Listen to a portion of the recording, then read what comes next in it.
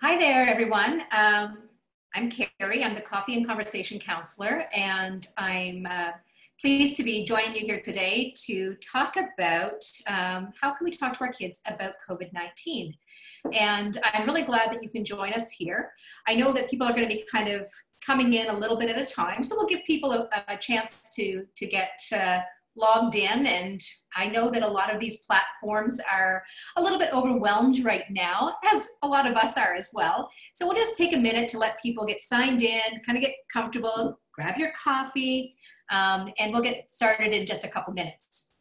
But while we're waiting, I'll give you a little backgrounder here. I normally work out of an office in Riverview, New Brunswick, and with everything that's been going on, I have left my office and I'm in the cottage. So that's why you see all this nautical decor behind me. So it's a little bit of a strange new world for all of us. So I'm really glad that you can join us. And I know that it's really hard to know what to do, what to say. What do we do? Well, you know what? The COVID-19 virus has been everywhere. Front page of newspapers, every bit of social media. Even before we went to, canceling schools and daycares, it was at the playground, it was in the workplace. And a lot of parents are really wondering how to bring up this pandemic to their kids in a way that will be both reassuring and will prevent their kids from worrying further than they need to. And it's a really challenging time. Let's be honest, it's challenging for children, it's challenging for adolescents. A lot of them may not really understand the reasons for school closures, the cancellation of their extracurricular activities. I mean, I remember talking to some families a couple of weeks ago when hockey season was canceled, and just the heartbreak of some of those kids and the really not understanding. Some of these kids, as they're a little bit older, are just being bombarded through social media with information and misinformation, and getting mixed messages from their friends that can cause them a lot of anxiety and alarm. So it's not surprising that you as parents would be trying to find ways to navigate this. What's also really important to note is that young people from kind of toddlers on up can also feel our sense of anxiety. They can tune into that, and they may be worried about the health and welfare of their own family members. And, little kids, for example, might be wondering why they can't still hug their grandparents, why they can't play with their friends, why they can't have a play date. So we're going to talk about all of those things today. So what I'm going to ask is that if you have any questions, that you just type them into your chat function. And at the end of the presentation, I will address the questions. That way none get lost in the shuffle. You'll notice that you are muted and the only video is me. So that way we can just really focus on the information, and I'll be happy to answer your questions at the end of the presentation. So let's talk. One of the most important things that we need to remember is that having a conversation is important. It is really important for us to talk to our kids, to share with them in a way that is appropriate. We can't do that if we're filled with anxiety. So the first thing we're going to do for ourselves is breathe. And anybody who has tuned into any of my Facebook Lives or has been a client in my practice knows that I advocate for 4-7-8 breathing. So together, I'm going to encourage you to inhale through your nose for 4, hold for 7, and exhale for 8. So I'm going to count out from my hands, and here we go. Inhale, hold, exhale.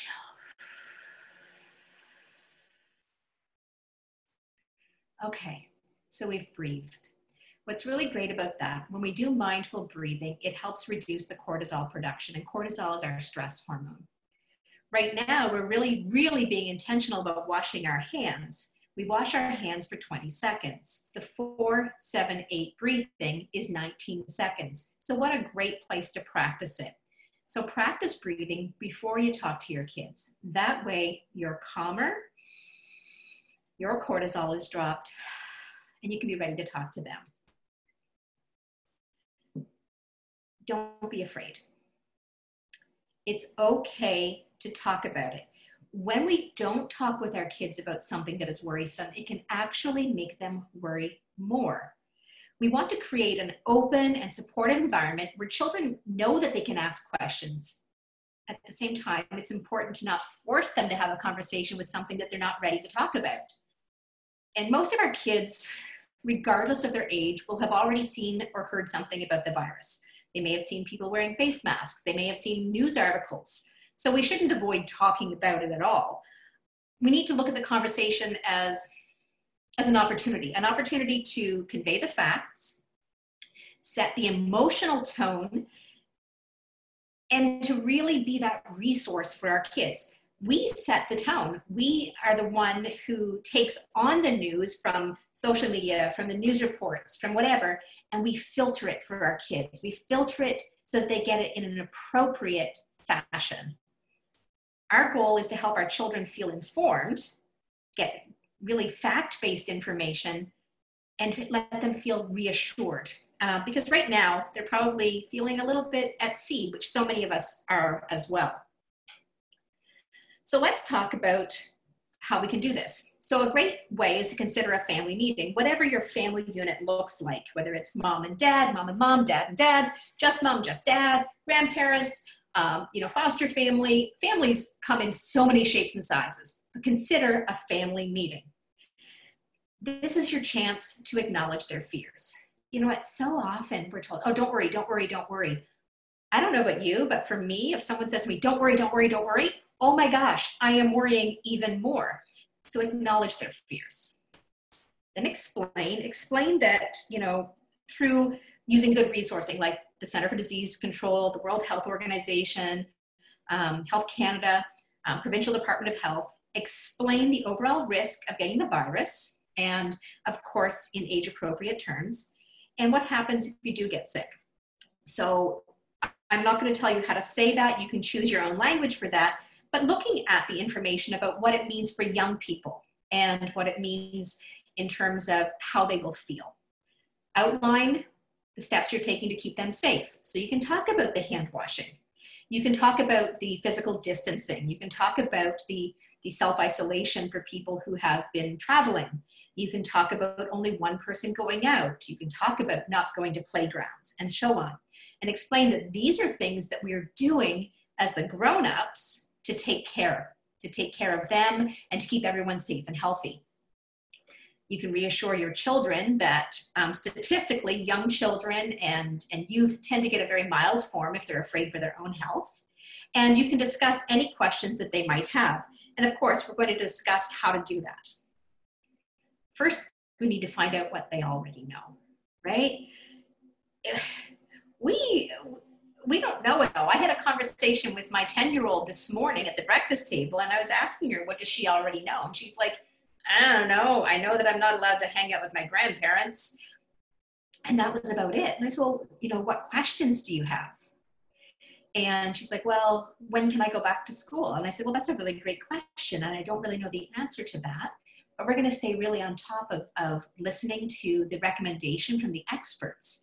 So finding out what they already know and really following your child's lead about what they want to ask, right? Because maybe that's all they need to know. Maybe they're comfortable with just knowing, when is school back in, or when do I get to see my friends? So taking their lead is really important. And of course, being developmentally appropriate. Having a conversation with my 10-year-old is very different than having a conversation with my 4-year-old. They are developmentally different. So one of the important things is to not volunteer too much information. We don't want to supply them with stats around mortality rates or maybe increasing rates of exponential growth. This can be really overwhelming. It's overwhelming for me as an adult. Imagine for a little person. So instead, answer their questions. Do your best to answer clearly, and it's okay if you can't answer everything. The most important thing is being available to your child when they need you. When you start to ask those questions, be sure to gear them to your child's age level, and we're going to talk about that in just a moment. So, for little kids, you might say, have you heard grown-ups talking about anything? And for your older teens, for example, you might say, what are you and your friends talking about? And this gives you that chance to learn as much as you can about whether your kids have good information or wrong information. So let's talk about the earliest childhood. So this would be, infant to toddler. So as I mentioned as we got started, kids can feel our calm or our anxiety. So we want to try to stay as calm as possible. That can be really hard, right? So again, the 4-7-8 breathing, avoid talking about difficult subjects with your partner or with other adults when children are around. It's really important to maintain routine. So even though our babies and toddlers may not fully understand what's going on, they kind of have that sixth sense and they pick up on our energy, on our own nervousness or calm. Maintaining that routine and deviating as little as possible from the routine is going to help them feel safe and calm. It might sound silly, but we want to shield them from media coverage as much as possible. Not necessarily understand the words, but they may understand the tone, and that can make them feel anxious. So in that age group, the toddler and the infant, we're going to be looking for those nonverbal signs of anxiety.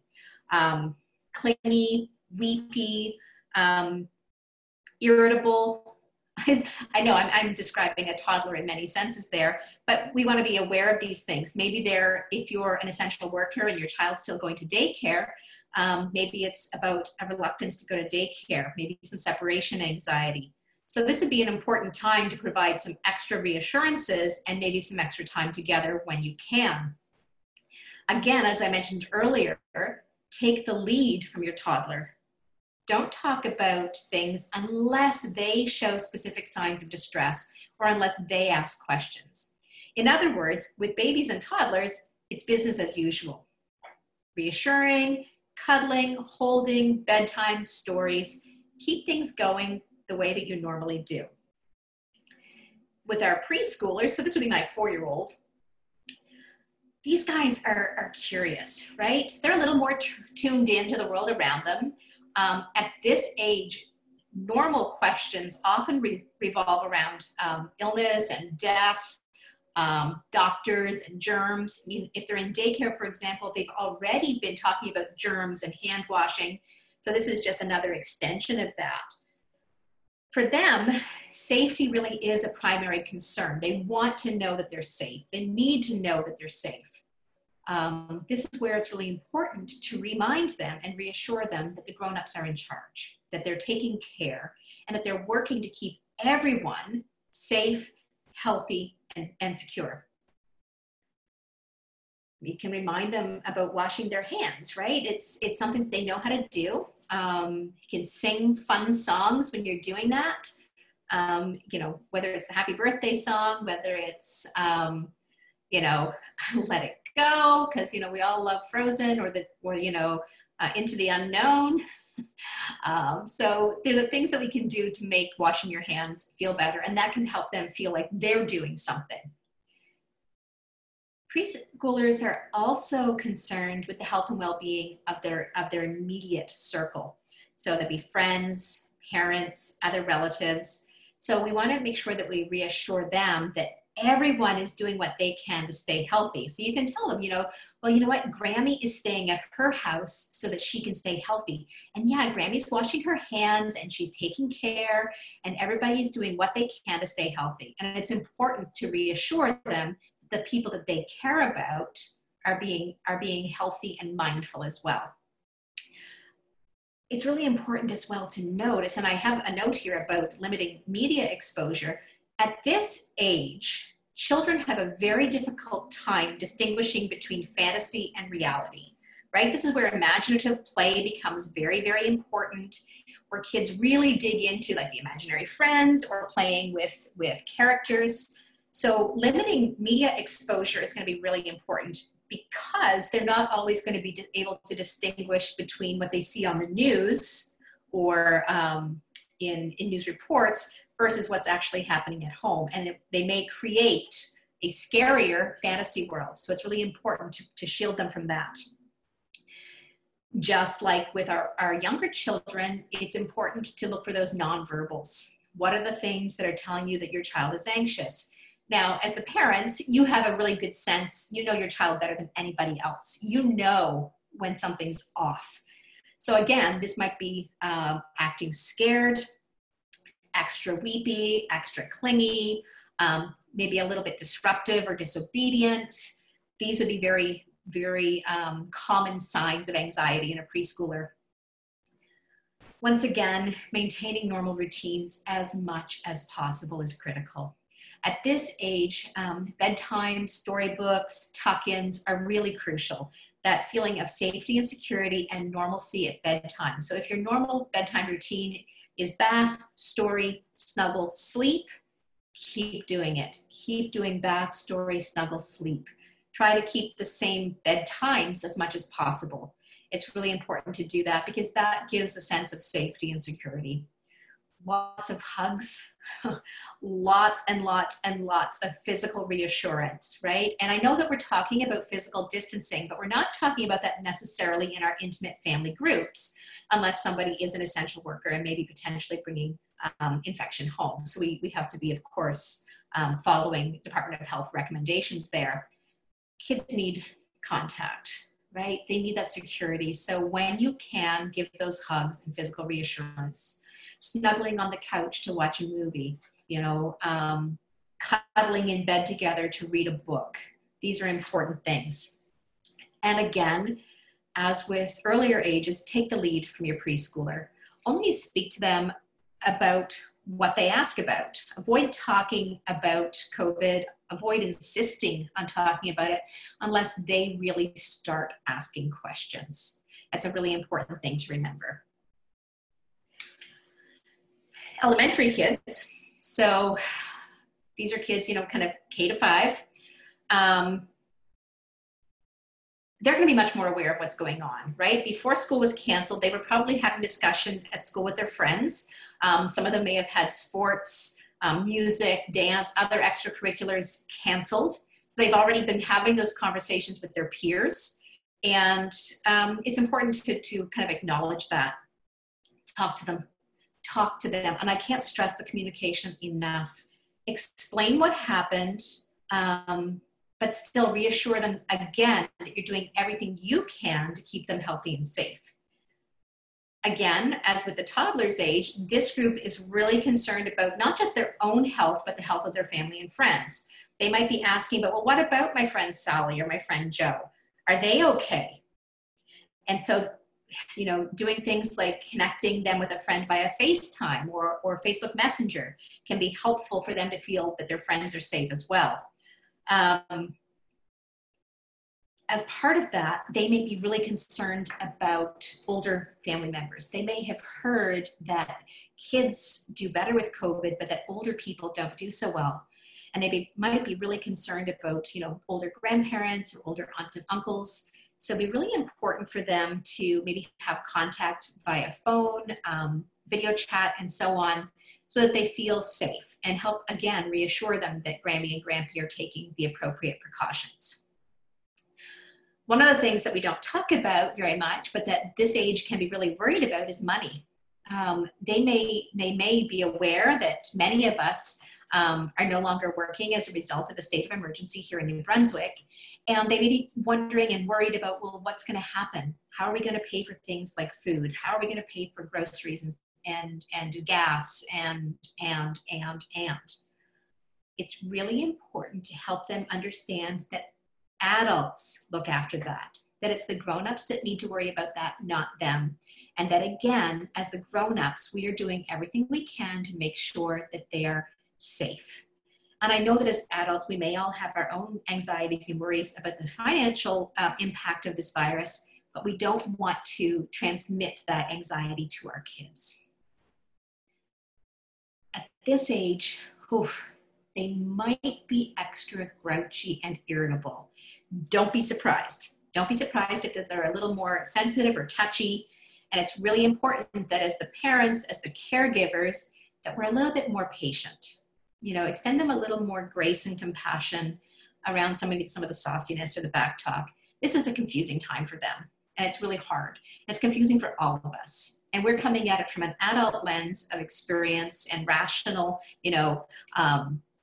intellectual thought, and they're coming at purely from that instinctual fear place. So it's really important that we give them that little bit of extra room to feel what they feel. As with other ages, limit the media coverage. At this age, they're starting to process it more, but they still aren't necessarily processing it intellectually. So it may be very fear-driven what they see. So for example, my 10-year-old said last night that it was illegal for children to be with their grandparents. And that was her interpretation of, avoid sending your children to be with elderly parents or grandparents. And so she was very fearful about that. And what does that mean? So making sure that we limit that media coverage so that they're not getting not misinformation, but misinterpretation of information. Again, trying to really, really continue those normal home routines. That's important for us too, right? But for kids, especially at bedtime at this age, maybe our routines are a little bit disrupted because school has been canceled and other activities are canceled. And, explaining that this is part of the precaution for keeping us all well is important. But it may seem like a bit of a free-for-all as far as bedtime and staying up late and sleeping in goes. But it's really important that we kind of try to maintain that. So if you think about the summertime, when we try to maintain some semblance of a routine, maybe we could approach it that way and say, okay, well, we still need to have kind of a set bedtime. We need to still get up in the morning and try to practice those routines. If their fear is continuing, if their fear is really persisting, it can be really helpful to point out all the kinds of things that the adults in their world are doing to help prevent COVID from spreading. So hand washing, social distancing, closing of schools and eliminating large gatherings, closing down playgrounds. Explain to them that these are ways that we're protecting the most vulnerable of our society. Your kids at this age may want to feel like they can do something. So let them do something. Let them do something to help. I've seen some amazing things happening via social media. A local fiddle player, violin teacher, Samantha Robichaux, has her students recording themselves playing and then sending that off to nursing homes. That allows those kids to feel like they're doing something to help. Write letters. Get them to post a video about how they're grateful for people. Let them feel like they're contributing to the helping as opposed to sitting fearfully. And that's a really, really important piece for them. If they have any questions, and you can ask them if they have any questions, stick to the facts, right? Tell them what you know without exaggerating, without overreacting. And you can use some really great resources to help them understand. And at the end of this presentation, I do have some links, but one is really great. It's the Brains On podcast. And they have a podcast called, and I'm just going to look at my notes here, Understanding Coronavirus and How Germs Spread. And it is elementary age appropriate, and it's a really great one. The other is this really great graphic novel comic piece, which kids at this age love. And it's put out by the Minnesota Public Radio, and it's called Just for Kids, a comic exploring the new coronavirus. So you can look those up online. Those are great resources for kids of this age. And as we're doing this video, I'm realizing just how much I actually touch my face in real life. So that's elementary, that's preschool, and that's toddlers. So let's talk middle school. Middle school kids are super aware. They're going to be really aware of what's going on. Many of them will have their own smart devices, whether it's iPads or phones or iPods. They may have access to computers, and they've seen the news coverage. They have seen it. They have talked about this with their friends, with Snapchat, with Instagram, with Facebook Messenger, with text. They've talked about it. So it's really important to recognize that they are aware. Again, talk to them. Try to figure out what they know and how much misinformation they have, right? It's incredible how things get distorted. And if you remember that the game telephone when we were kids and one person tells a story and by the time it gets around the circle, it's a completely distorted and different story. And this can happen at this age. Johnny hears something that his parents are talking about the virus and shares it via text to a friend, but through his own filter, and that friend shares it in a Snapchat streak with another friend, and so on and so on. And by the time it gets back to your kid, it's a completely distorted message and has nothing to do with the original media message that was shared. So find out what they know and what they don't know. This is an opportunity to correct that misinformation, provide them with real facts. And then just as we need as adults to be validated in our experience, acknowledge their feelings, really, really validate what they're feeling, and let them know that there's no right way or wrong way to feel about this. They might feel worried or indifferent. They might feel anxious or panicky, and that whatever they feel is okay. It's really okay. And it's really important that we just stick to the facts again in this scenario, and that we don't kind of weigh them down with any kind of dark dystopian future thoughts that we may have. We've read far too many dystopian novels and seen far too many apocalyptic movies. We don't need to share those with our kids. At this age, we might see that our kids have some really scary thoughts that they're not articulating. And instead, they're acting out those scary thoughts through misbehaviors, through really saucy, for lack of a better word, disrespectful, disruptive behaviors. Pay attention to that. Some kids might withdraw. They might be spending all their time in their room. The normally garrulous and talkative child might be quiet. The normally really pleasant and helpful child might become disruptive and disobedient.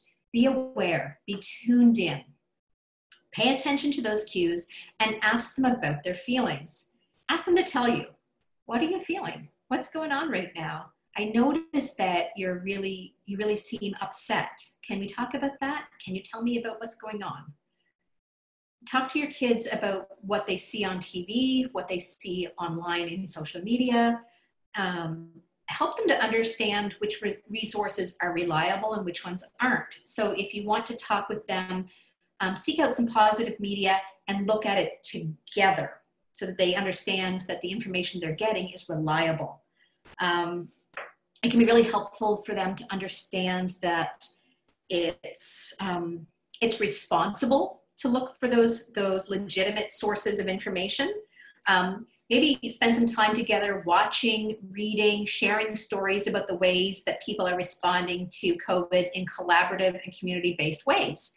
So for example, I saw a news story where different truck stops are offering meals to truckers for free.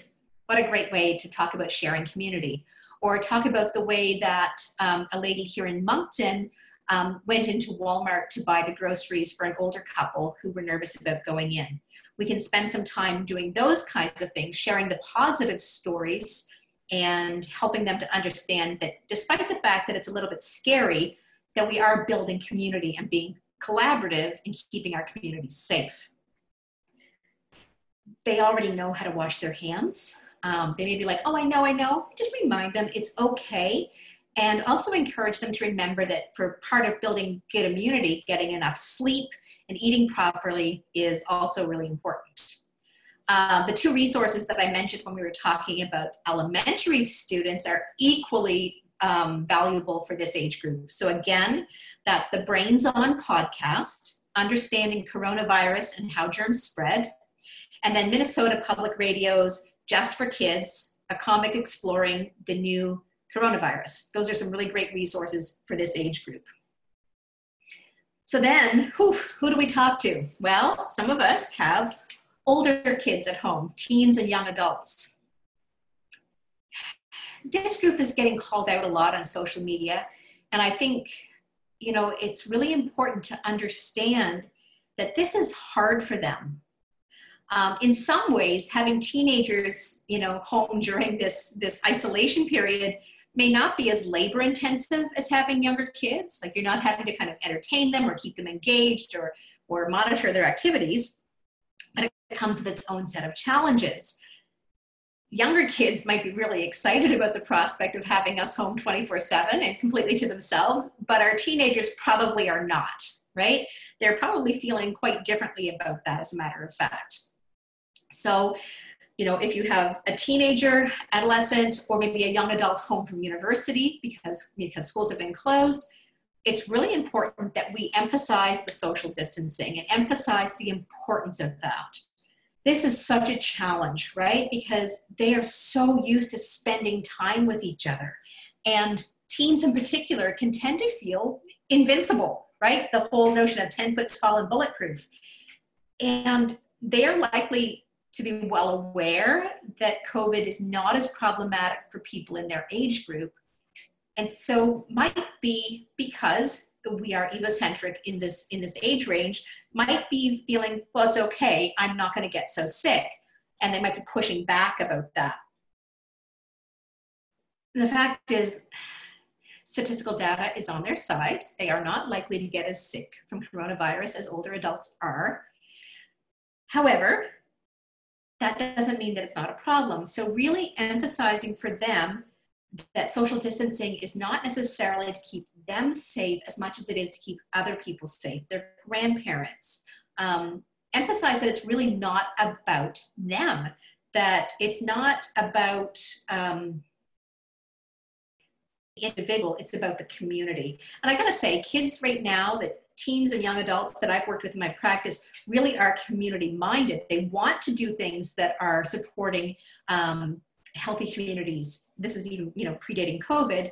And so helping them to understand that, yes, it's hard not seeing your friends, but you're doing something really great for our world can be a good way to frame that for them. And I think really just validating that they're frustrated is important. Maybe emphasizing that, you can't know that your friends aren't well. And I understand that you're upset about not seeing your friends. I know that your friends and your peers are just like your whole world. And it's true, right? That's the valid point. Bonding with their peers is an essential developmental piece, but it's important that they recognize the importance of social distancing. So if your teen or your young adult is sulking about being stuck at home with their parents, you know what, when I was 15, 16, 17, I would have hated it too. Let's be honest, I would not have loved it. Have a direct conversation. Like, these young people are old enough to have an honest and open and direct conversation with. Be direct with them. Treat them the way you would want to be treated. It's just really helpful. Acknowledge how frustrating it is. Encourage them to use other means to communicate. So Snapchat, FaceTime, Skype, Facebook video, and so on and so on. This might be a time to loosen maybe some of your strictures around social media for them, or around screen time, so that they can still stay connected with their friends, because this is so important for them. As we're getting into more and more time in our social isolation bits, it's going to be really important that we support remote schooling. It's really hard, right? So I think we're in week 2. The days are blending together. We're in week 2, and we're not quite into that homeschooling piece yet. But it's confusing for parents to try to figure out how to do remote schooling. And with younger kids, it can be easy to find fun activities that are educational. There's been some amazing social sharing on various social media platforms of stories and aquariums and zoos and National Geographic and NASA and musicians all sharing arts and cultural events. So that part is easier. But what about those older students who are getting ready to graduate or in grade 10, 11 and are trying to learn? Or what about those students with exceptionalities, who are maybe missing their usual educational supports with organization and learning difficulties? So this is really completely overwhelming for parents to try to navigate. So as we go through this, it might be helpful as we kind of move into maybe some homeschooling stuff. And again, we're waiting to learn what that will look like. Go through a session yourself, right? Go through a session of the work yourself, experience it. Oh boy, who said we were going back to school? So that we get a sense of what they may experience as they go through it, to find out where the frustration points are. And then don't be afraid to reward your teen with something relaxing after the fact. you know, a movie, a game, some extra social media time, building in breaks for socializing. Nobody expects homeschooling to look like 7 hours a day. It simply isn't feasible or realistic. So as those things start to roll out, really pay attention to what the educators and the people who are pedagogists can tell us about how to support our students' learning. At this age, even without a global pandemic, it's really important to encourage healthy habits in our young adults and teens. They will do much better during this stressful time if they're getting adequate sleep, if they're eating healthy meals, and if they're getting consistent exercise.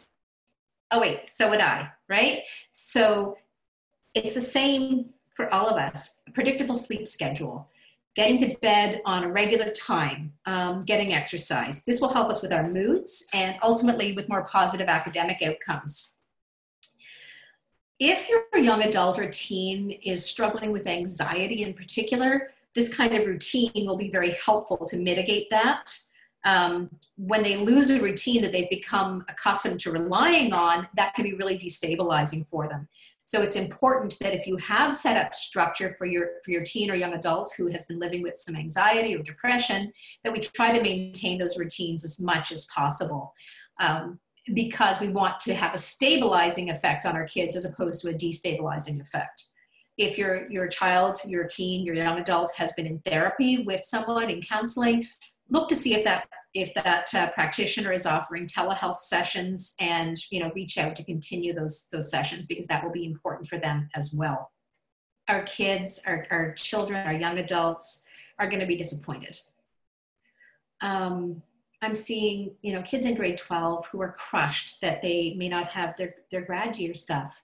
We're seeing theater productions, proms, grad trips, the end of their sports season, spending that final grade 12 year with their friends, or maybe their placements in university for practicum or clinical placements.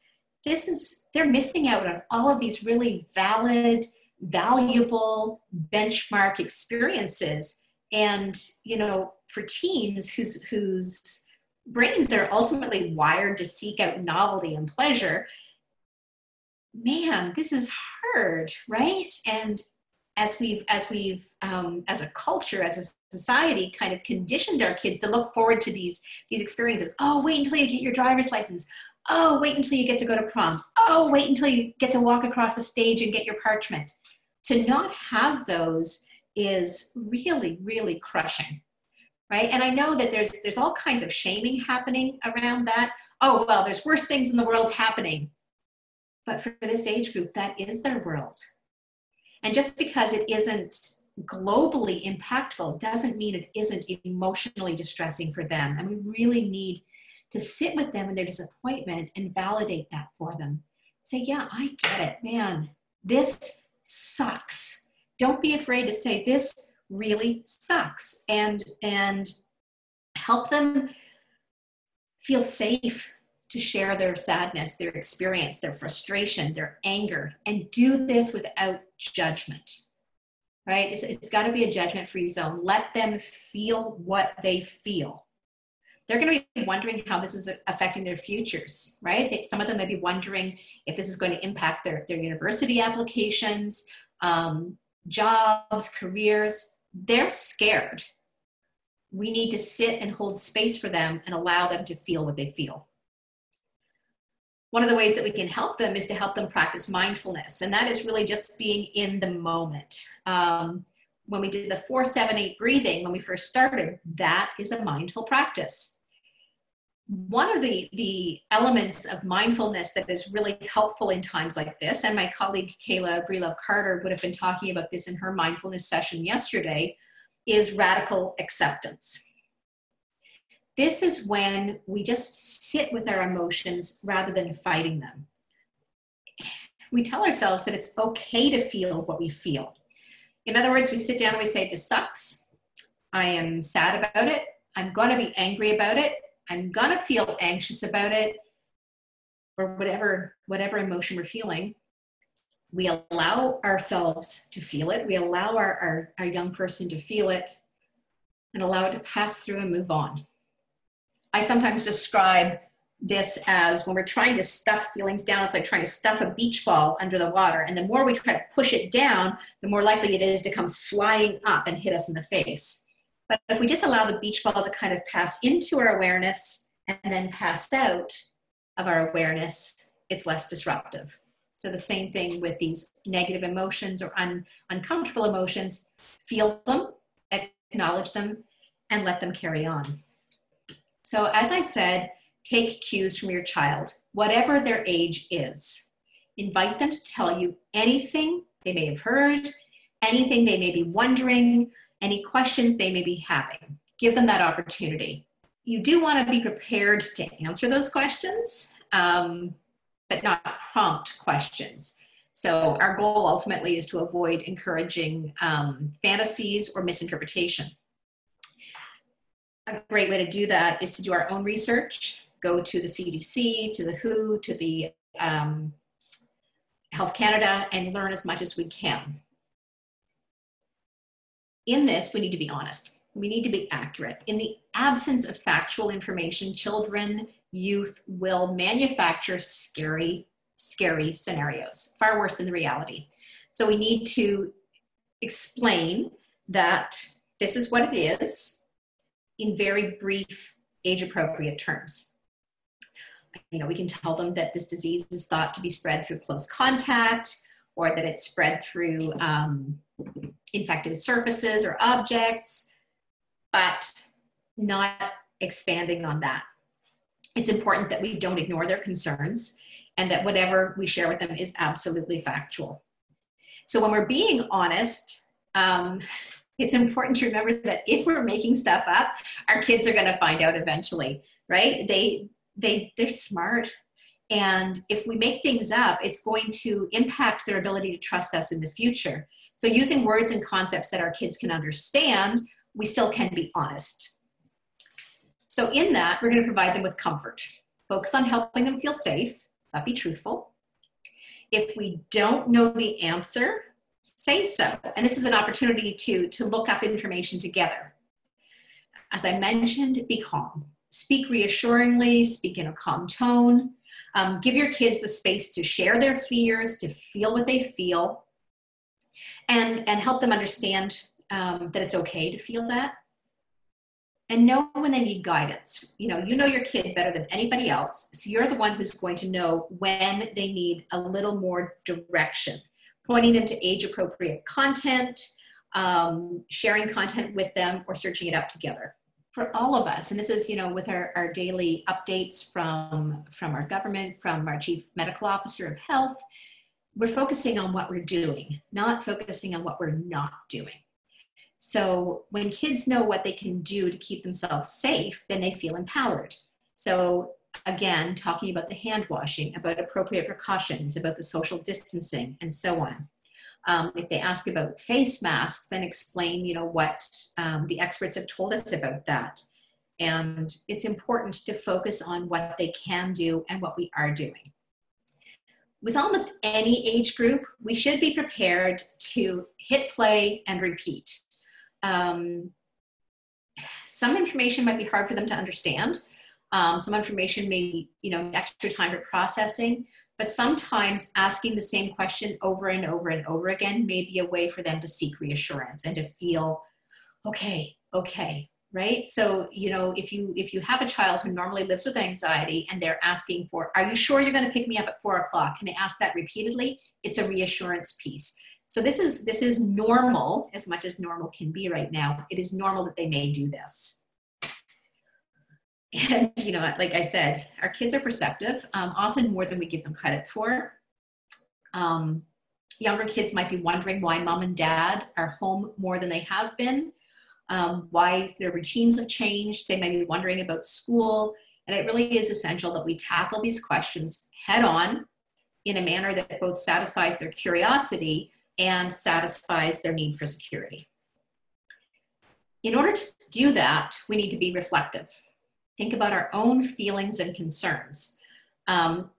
We may be projecting our own insecurities and anxieties on our children. So it's really important that we get our own additional support and guidance at this time, that we have our own places to sit down and be validated, to be afraid if we need to be afraid, to be angry if we need to be angry, to be frustrated or disappointed or sad if we need to be. It's important that we've already processed some of our own emotions before we sit with our kids and talk with them. Part of that would be doing our research, making sure that we're using appropriate sources for sharing information. And maybe it's talking to a therapist or a counselor. Maybe it's talking to a medical professional. It's about making sure that we have processed stuff before we share it with our kids. And again, part of that is breathing. Taking that breath before we move on, getting that cortisol dropped, getting that sense of calm, getting that sense of safety. Because when we do that, we can help our kids feel in control. They can feel safer and know that we're taking care of things. One of the ways that we can help our kids feel in control is to give them specific things to do. Maybe it's extra chores at home because that helps them feel safe. Maybe it's getting them to talk more. Maybe it's putting those news stories in context, having them do some research, remembering that they will often worry more about their family and their friends than themselves. And again, acknowledging and validating that it's normal to feel stressed out, that it is normal to feel worried, and that it's okay. Once again, for all age groups, including us, mom, dad, caregivers, stick to routine. Structured days as much as possible. This will help with feelings of uncertainty and unpredictability. So make sure we're taking care of the basics just like we would during summer vacation or March break, and remembering that structure is a safety net. After all is said and done, keep the conversation going. It's probably not enough to have this conversation once with your child, with your teen, with your young adult. We probably need to have this conversation on an ongoing basis. Keep checking in. Use this conversation as a way to help your kids learn about their bodies, about the immune system and how it fights off disease, to learn about nutrition, to learn about the importance of sleep and hygiene. Use this as an opportunity to talk about current events and to sit down at the family dinner table and have really productive conversations. And encourage them to ask questions about why do things happen and how do things happen.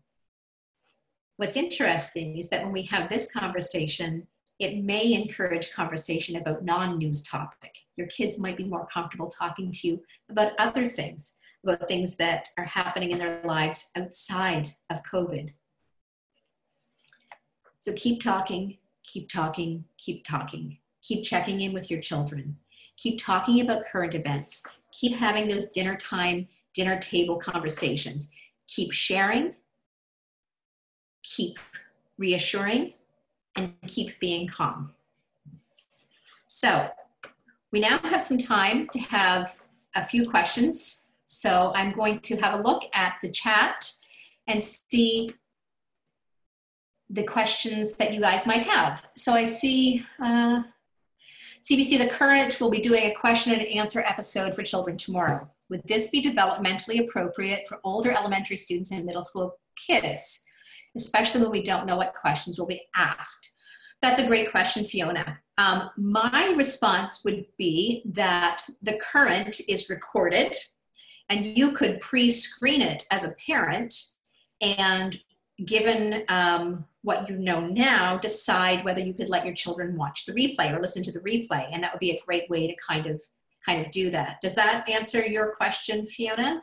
I know this is a really confusing time for everyone. I think that it's completely uncharted territory. We're all just trying to navigate this the best we can. And I'm so glad that you've popped in here, and I hope that this resourcing has been helpful for you. It is confusing. And I think it's really important that we're honest with our kids about, you know what, I don't know everything. I'm confused too. And let's sit down and figure this out together. And you can, check into the CMHA website. There will be other webinars coming up like this one. and also some group programs for frontline workers, so we can support those who are really supporting us. And you can check out, my daily Facebook Lives where I give some tips for positivity. If you do have children that are missing counseling therapy sessions, are there other resources they can access if their own counselors aren't available online? That's a great question. So some of the resources that are available currently, if you're looking for some great resources around just supporting your kids, the Child Mind Institute has some great resourcing. CAMH has some great resourcing. Anxiety.org has some great resourcing. In terms of specific child resources, one of the things that I recommend, and this would be for younger kids, is the Go Zen program, and it's available online, and it's really about practicing mindfulness, calming anxiety, and so on. These are not specific to COVID, but they're more geared to just general anxiety. If your children are missing counseling and therapy sessions, I would really reach out to your practitioner to find out if they are planning to transition to telehealth. There is no reason that you can't ask the question. I'm certainly doing that with all ages that I work with. And the most important thing, if your practitioner is doing telehealth, is that your child or young adult feels that they have privacy of their session. So I can't emphasize that enough. So that, supposing your 11-year-old has been seeing a therapist and they have transitioned to video sessions, that your child does feel like that they still have the freedom to talk as if they were in the therapy room. So making sure that they have a private space, earbuds or earphones, that other family members are removed from the space and are not able to overhear the conversation. So creating that sense of privacy and safety in the home for teletherapy sessions would be very important. So to answer the question around other resources, those are the ones that I can think of. If I think of any others, I will post them to my Facebook page and to the CMHA page. Share it with teacher colleagues. Oh, okay, yeah, that's a great question. I will check on that, but I should think it wouldn't be an issue. If not, feel free to certainly reach out to me on your own, and I can certainly share resources with educators. I'm so glad to hear that our educators are looking for those resources, and I know that it's a hard time for teachers not being with their kids, because I know how hard that is.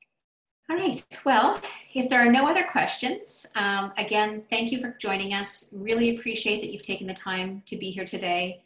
And I wish you all just health and safety, and encourage you to continue socially connecting while physically distancing. Be well, everyone. And I think we're going to end the call now.